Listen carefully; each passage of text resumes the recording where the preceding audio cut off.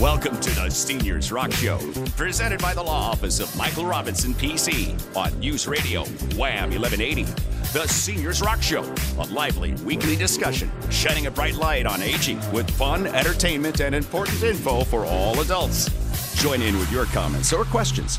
Call or text 222-1180 or 1-800-295-1180. Now from the News Radio Wham 1180 studio in downtown Rochester, here's your host, Joanna Palvino. Welcome to the show. I'm Joanna, your host for the next hour. Thank you so much for joining us. And Mike Robinson is here too. Every week he's here contributing to the show. He's one of the best estate planning attorneys around, and he also makes a heck of a good co-host. So enjoy the show with us today. And Mike's firm, by the way, is the Law Office of Michael Robinson. They've been helping families protect your hard-earned assets with customized estate plans for over 36 years. That seems like a long time, and he's learned a lot. So estate planning gets real and more top of mind as we age. So we're really fortunate to have an attorney like Mike on the show every week to keep us up on the latest news and answer questions from you, the listeners. And we are all aging, you know, that's one thing that's for sure. And if you have an aging parent or loved one, today's show will be of special interest to you, I think. And if you're a caregiver, you're not alone. And if you can relate right now to any of these things I'm saying, you might consider, you might find yourself, start that over. And if you can't relate right now, you might find yourself in a caregiving role someday. So it's definitely worth a listen. I don't think today's guest saw her life-changing role to caregiving coming, but Robin DeWind handles it with class and grace, just like she reported the news to us in her former life as a television reporter and anchor. Today, Robin will tell us her personal story and how her world was changed since leaving TV. And Robin's still telling stories for others, don't worry. And in fact, she has her own business. It's called RDW Group, and she's doing that now for other people. But today, it's her turn to talk. We're going to give her the mic, and you won't want to miss her candid interview with us in the second half of the show. Mike, you do storytelling in your estate planning webinars. You have to know the characters and their roles, and that's storytelling. I like the way you use family examples in your classes and your webinars to show how things can change over the years because it makes it real. You give them names. I mean, it really helped me. So it's really good information, folks, told in a way that's easy to understand in stories. All of us have a story, don't we? And I want to say happy Saturday, Mike. Thanks for how you present those webinars, and thanks for all the education you've given me and the listeners. Oh, well, thank you, Joanna, and happy Saturday to you as well. And yeah, we do use stories in the webinar. In fact, I often use stories even on the one-on-one consultations I have with folks. You know, as humans, we're wired to respond to stories, and we've been telling each other stories since we acquired language, however many thousands of years ago. So I find it's a great way to convey information because it is engaging, it captures people's interest, and a good story can, in a way that maybe other methods don't really achieve, a good story can really convey ideas and information in a way that resonates with people and that stays with them. Because as you say, there's people attached to it, and there's that everyone can relate to. So yeah, stories are important, I think, in conveying information. And, of course, estate planning can be a rather dry topic if we're just sort of going down bullet points and such. So stories is also a way to keep people engaged and make sure they're paying attention. And you actually throw a little comedy into those routines you do.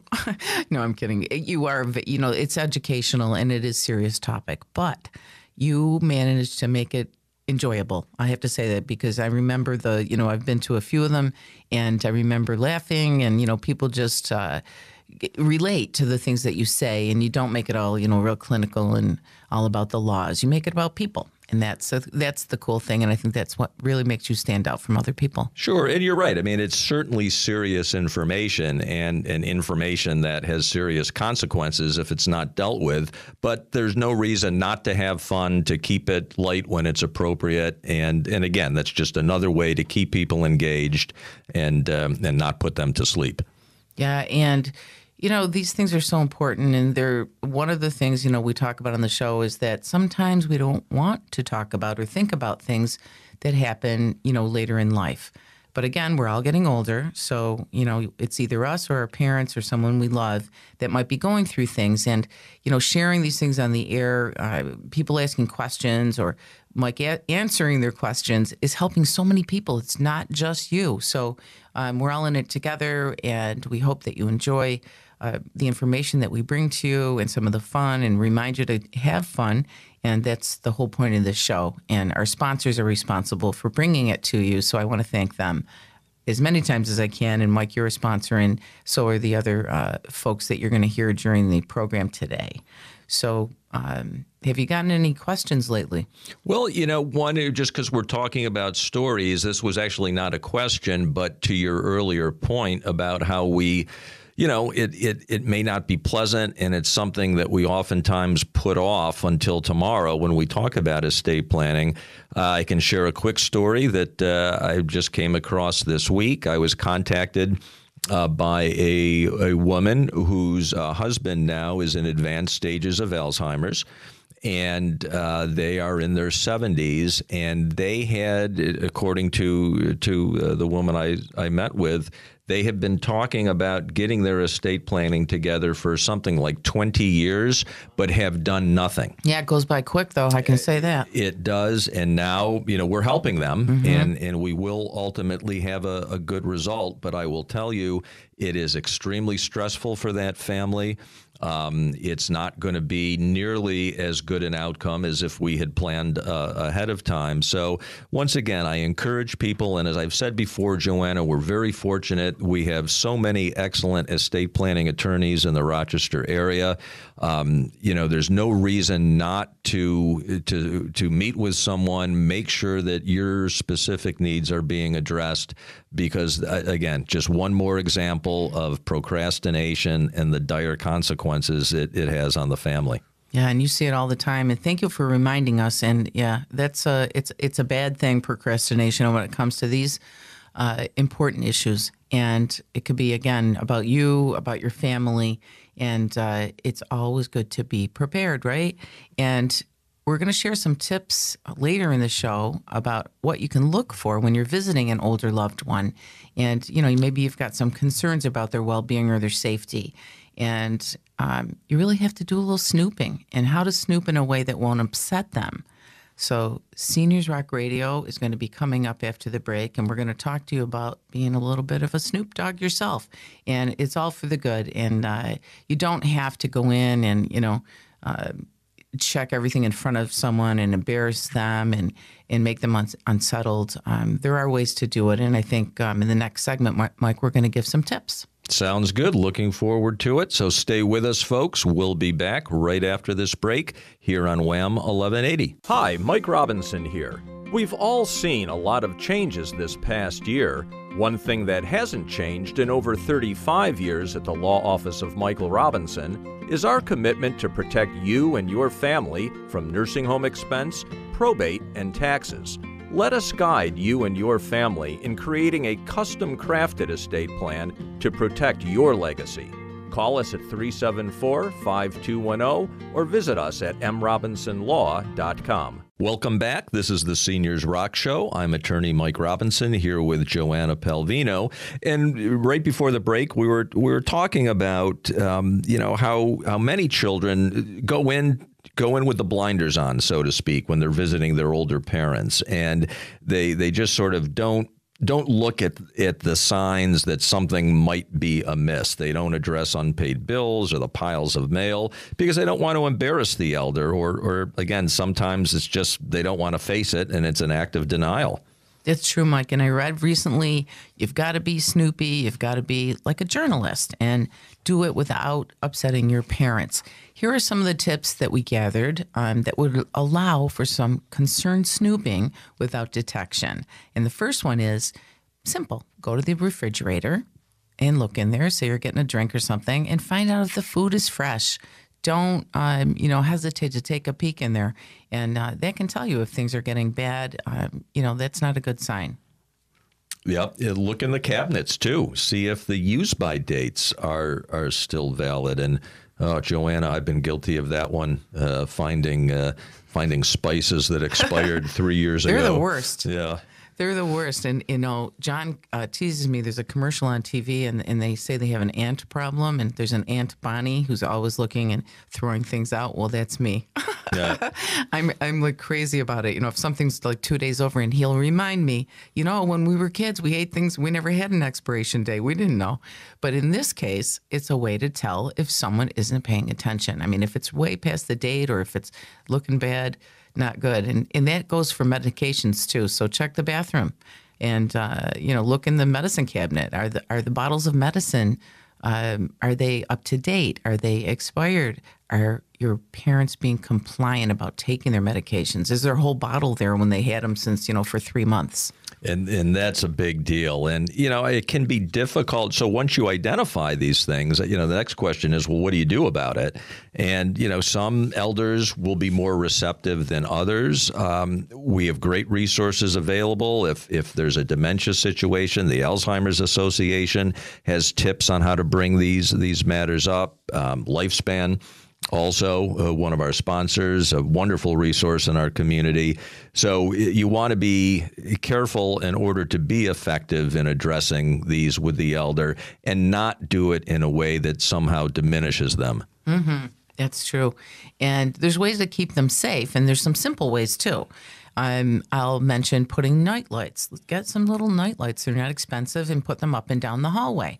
And take the throw rugs out. Those are dangerous, and they can cause anyone to trip or fall. But an older person, it has sometimes maybe sight issues or dementia issues, and those tripping rugs are not good things.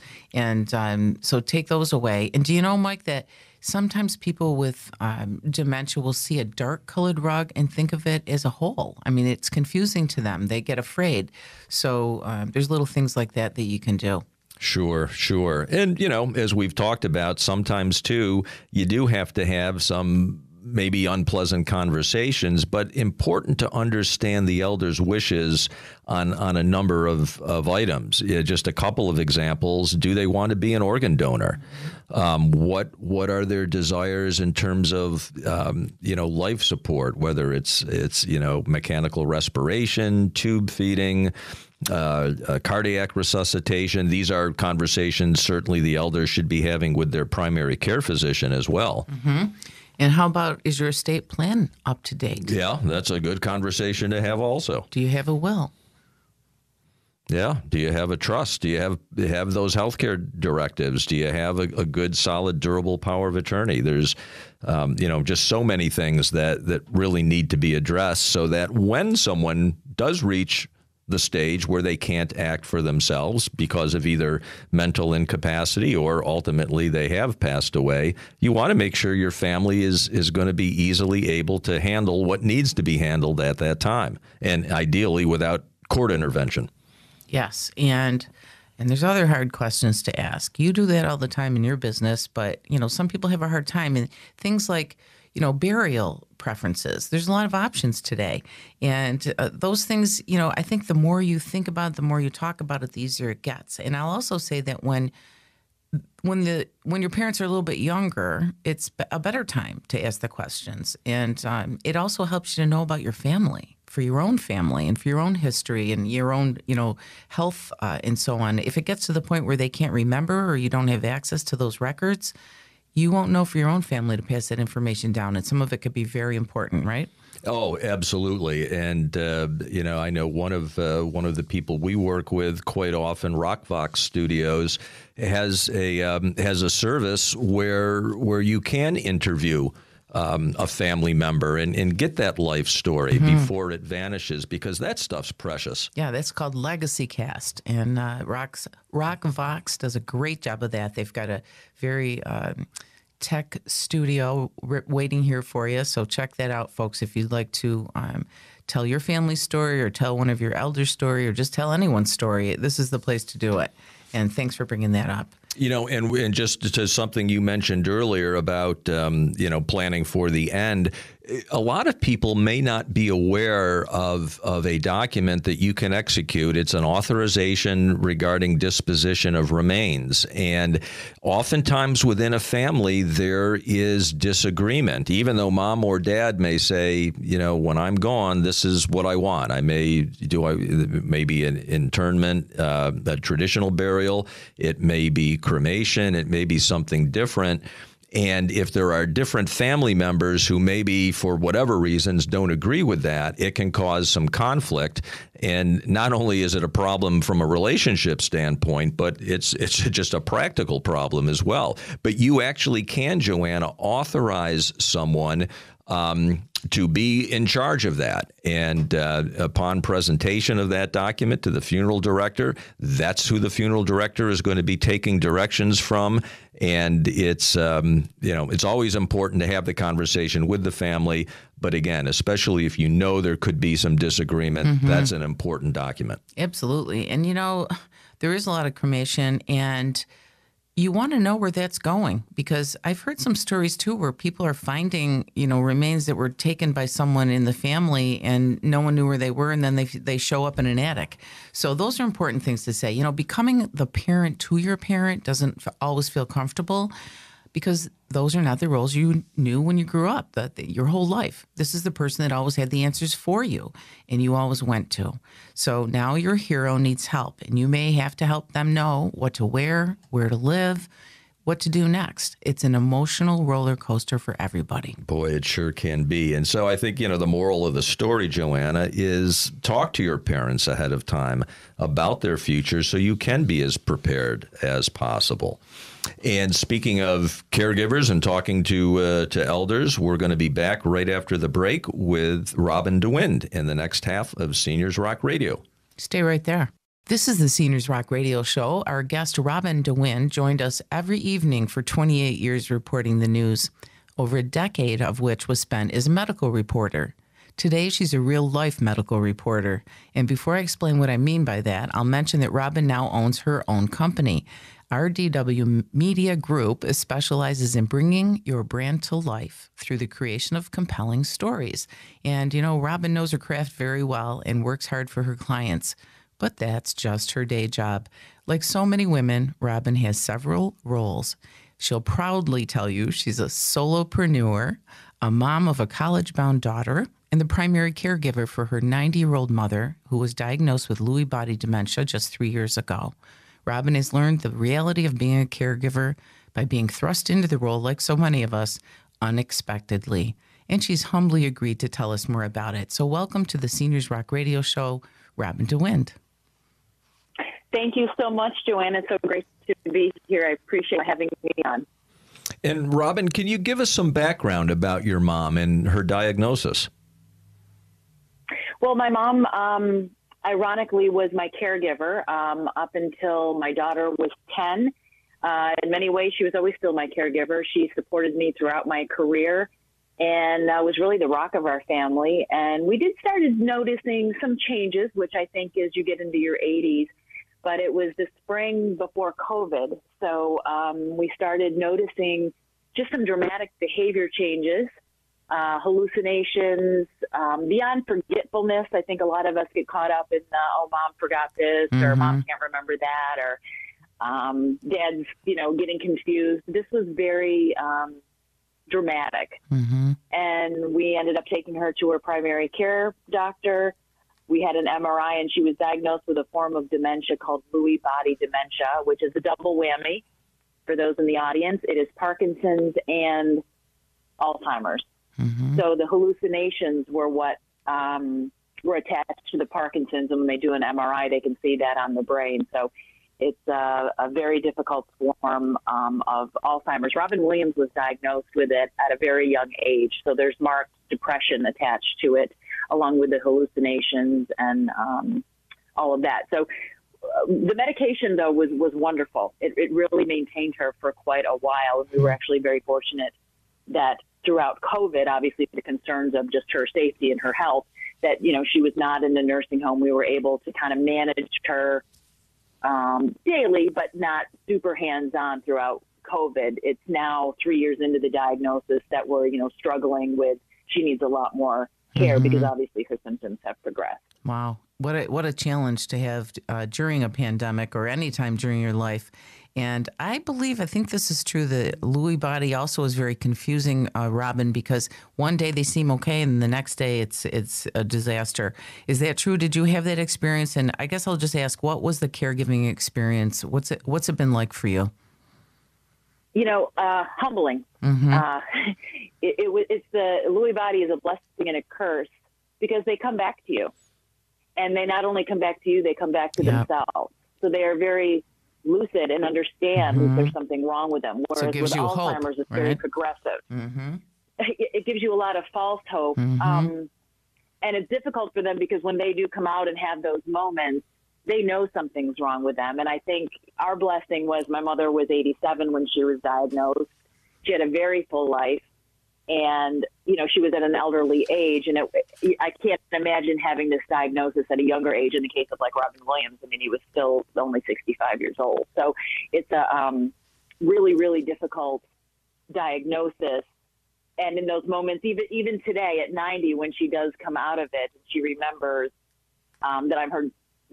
She doesn't really remember that I'm her daughter, but my favorite thing that she says is, "I don't know who you are, but I know that I love you." Oh, that's awesome. Wonderful. I have learned to love that statement. When it first came out, it was very difficult for me, you know, to know that she doesn't know that I'm her daughter. She thinks I'm an aid worker or just a neighbor or something. But I've learned to love what she says when she says it. It sounds like a story to me.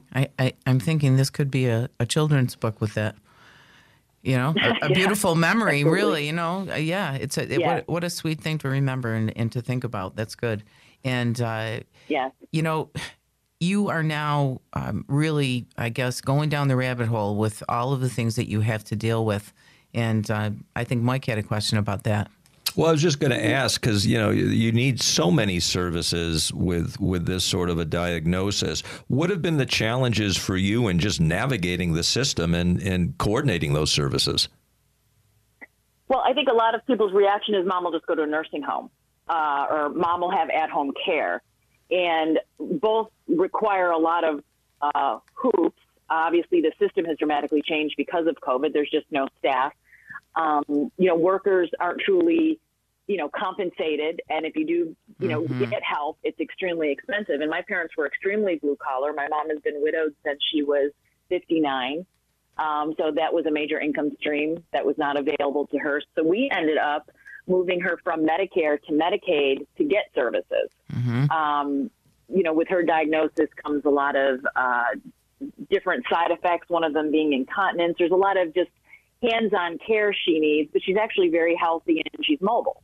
But, you know, she needs somebody there to help her. So we moved her to Medicaid to get services, and that was an extremely long process. Yeah. I always say to people in this system, don't talk in acronyms. Everybody talks in acronyms, and I'm signing paperwork to an acronym I don't even know what I'm signing. And, you know, I became one of her caregivers to start getting her hours. And it's finding help, and it's finding people, you know, willing to work to come into the house. And it's a trust. You're turning your mother's life over to a stranger. Sure. And we've been very lucky. It took us 8 months. We did find two, a mother and a daughter, actually. So It's kind of funny. Oh, that's I have a mother and daughter helping me as a daughter care for my mother. But you meet a lot of really wonderful people that are in the system as well, trying to help you with the system. Yeah. So it's not a people issue. It's just sort of a quagmire system of trying to get to the services to help your loved one. And that can be very frustrating when you have a full-time job and you have children and you're trying to do all the things of daily life. while trying to get them the services they need. I have a brother who helps me tremendously. So it's kind of him and I in the thick of it. And you need that support. We're going to have to wrap it up. There's so many things I want to ask you, but I will ask something that I think most people will wonder. How do you manage the stress? Do you have any tips for people juggling all these roles, Robin? I think just talk to your people. I think shows, like Seniors Rock Radio is wonderful. Reading, and it was difficult in the beginning to share her diagnosis. Mm-hmm. And then once I would open up about it, somebody would say, oh my gosh, I have that too. My mom is going through this, or my dad went through that. And you really do need to lean on your people. Yeah. And, you're going to have really terrible days, but you're going to have some really life-changing days. And I have been I'm a better caregiver, better daughter, better mother as a result of this diagnosis. So, but that took time. It is a journey, and to be patient with yourself, because you can only do what you can do. Thank you so much for joining us, Robin, and for sharing your story and being so candid. It's amazing, and you are amazing. Our best wishes, our prayers go out to you and your mom, and we wish you every success in your career. Tell listeners real quick how to reach you, and then we're going to go to break. rdwmediagroup.com. I create video content, so I take all my work that I did in television for years, and I help small clients message their business. And obviously, once in a while, you still see me on TV doing commercial work for certain clients. So living a good life on my own terms. So I recommend it for anyone. And it really gave me the opportunity to take on this new role as a caregiving daughter. We're so proud of you. You go, and thank you for joining GRAPE, too. We're going to all be there for you. And folks, stay. Oh, great group of people. Like I said, reach out and meet new people, because there is a village out there to help. There is. More good news next on Seniors Rock Radio, right after this short break. When you've lost movement, flexibility, strength, or balance, traveling a long distance for physical therapy seems like a bad decision. That's why Agape Physical Therapy has a convenient location near you, east side or west side. And there's a new location in Pittsford with Aqua Therapy. Let Agape Physical Therapy and wellness professionals customize a treatment program for you to help you recover quickly. Visit agapephysicaltherapy.com and schedule your free consultation today. No doctor referral needed. Welcome back to Seniors Rock Radio. Joanna, another show has gone by. Yeah, 1 hour. It goes by like 5 minutes. Boy, it does. It does. Great information from Robin DeWind, and I'm still just so thankful for her for opening up. She was a public figure for a long time, and that doesn't happen often. So she's a very generous woman. It was generous, and it is generous, and you're right. A lot of times people are embarrassed to talk about that, or maybe not embarrassment even, but just they feel it's a private family thing, Mm-hmm. and yet it's such a service to all of us to hear from someone who's going through that experience. Especially folks who are in a caregiving role, it's a reminder they're not alone. There are resources out there. There's other people who are dealing with the same thing, and I just think that's very helpful. And there are a lot of caregivers out there of all ages, and it's going to get that number is going to rise over the next 20 years, especially with the baby boomers getting older. So I always like to remind people to encourage younger people to pay attention to aging, get into geriatric fields. It's needed, just like all the other things that we need. And this is, like they say, the silver tsunami, and it's coming, and we're part of it.